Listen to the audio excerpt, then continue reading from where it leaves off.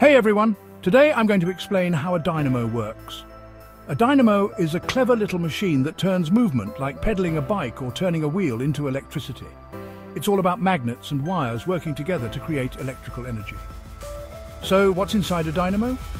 First, you've got magnets.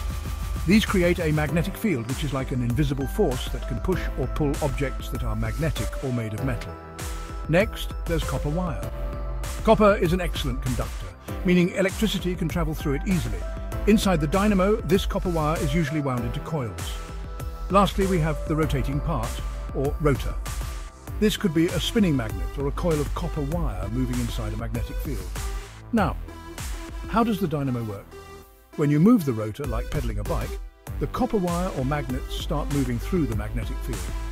As the wire moves, it pushes tiny particles called electrons, creating an electric current. Let's break down the physics behind it. Imagine a magnet's field as invisible lines around it.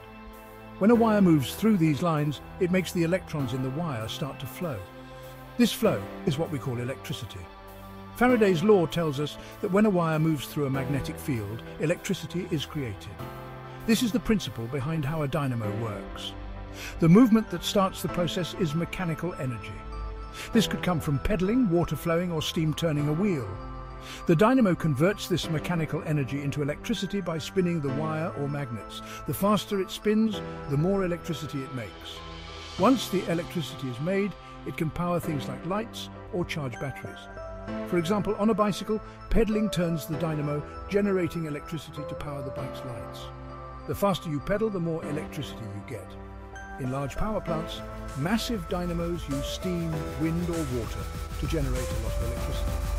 To sum up, a dynamo turns motion into electricity by moving copper wire through a magnetic field. It's a simple idea that powers many things we use every day. Thanks for watching.